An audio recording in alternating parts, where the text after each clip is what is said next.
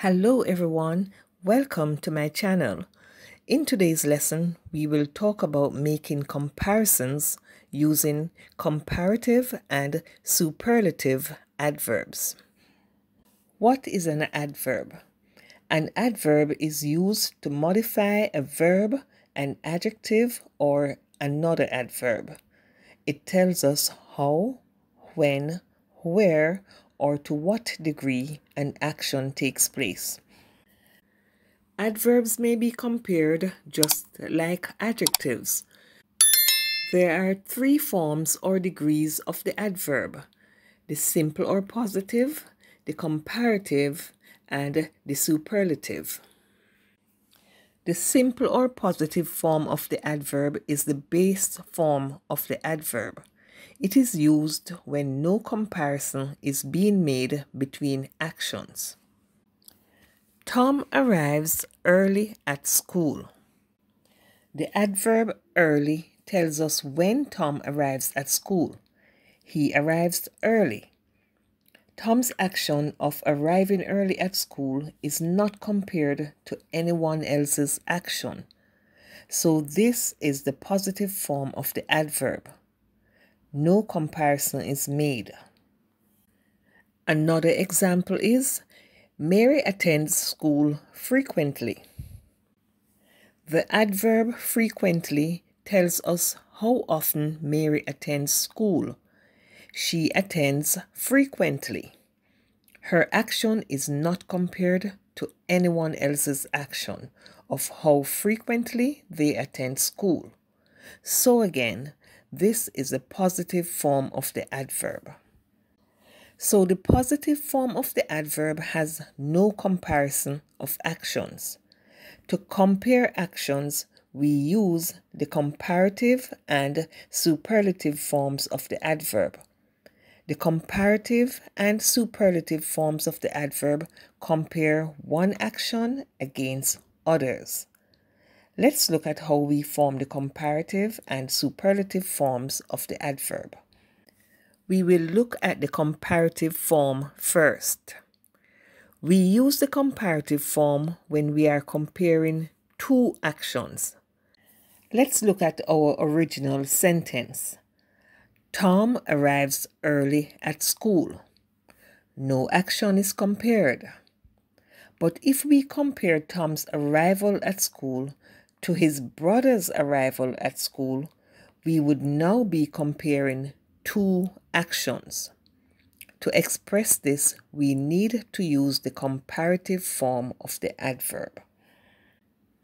So how do we form the comparative adverb to show the comparison between Tom's arrival at school and his brother's arrival at school? To form the comparative adverb, there are two rules that we should follow. Rule number 1. If the adverb has one or two syllables, we add er to the adverb, followed by than. Let's look back at our original sentence. Tom arrives early at school. The adverb early is in the positive form. To change it to the comparative form, we add er to early plus the word than. Our adverb is now a comparative one, earlier than. So our sentence reads, Tom arrives earlier than his brother. To review how adverbs are formed, please watch this video called Part 2 of All You Didn't Know About Adverbs. You will see how we change adverbs ending with ly, like early, to comparative adverbs. I will also place it in the description of this video for you. Okay, rule number 2 of forming comparative adverbs. If the adverb has more than two syllables, we add more before the adverb and than after the adverb. We will use our second sentence, Mary attends school frequently, as an example because the adverb frequently has more than two syllables.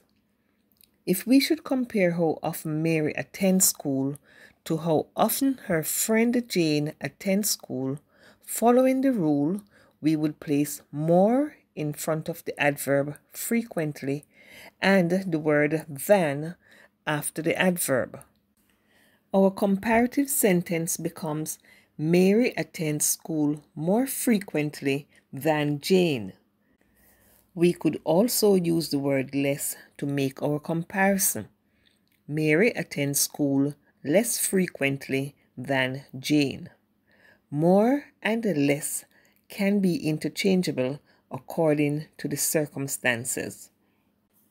Now let's look at the superlative form of the adverb. The superlative form of the adverb is used when we are comparing more than two actions. Let's go back to our original sentence. Tom arrives early at school. If we now compare Tom's arrival at school to all the other students, we would be comparing more than two actions. To express this, we need to use the superlative form of the adverb. How do we form the superlative adverb to show the comparison between Tom's arrival at school and all the other students' arrival at school? To form the superlative adverb, two rules also apply. Rule number 1, if the adverb has one or two syllables, we add est to the adverb preceded by the. Let's look back at our original sentence. Tom arrives early at school. The adverb early is in the positive form. We added er to form the comparative, and following the rules, we will now add est preceded by the to form the superlative. Our sentence is now, of them all, Tom arrived the earliest. Let's look at this chart. It shows you a bit clearer the differences in the adverbs using er and est. In the positive form, Tom arrives early at school.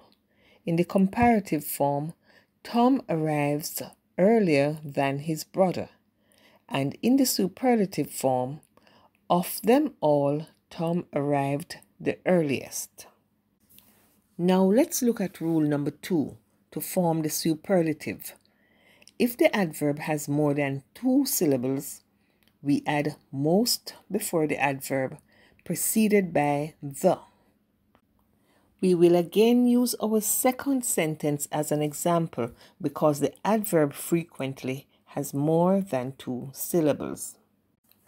When we compared how often Mary attends school to how often her friend Jane attends school, we placed more in front of the adverb frequently and the word than after the adverb to form the comparative.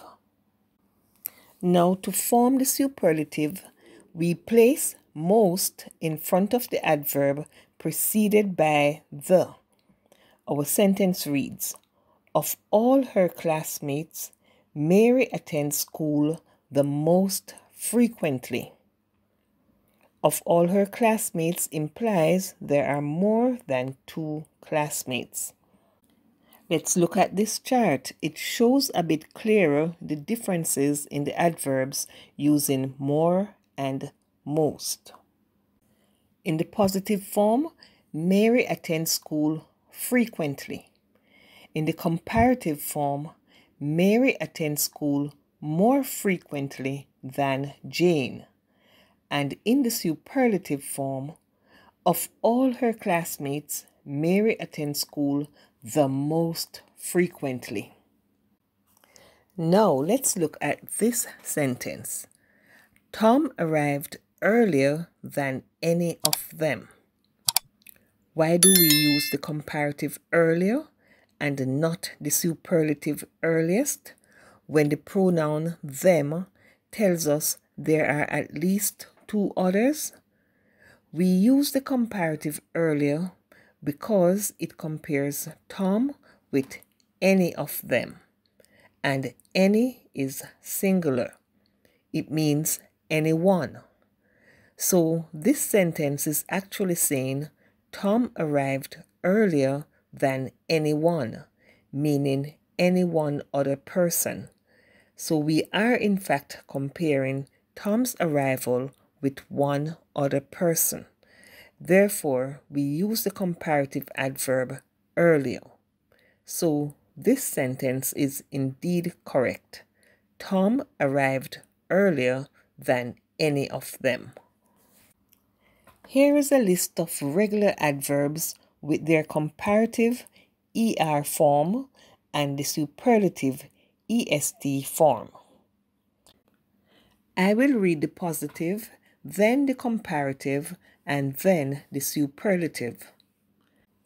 Early, earlier than, the earliest.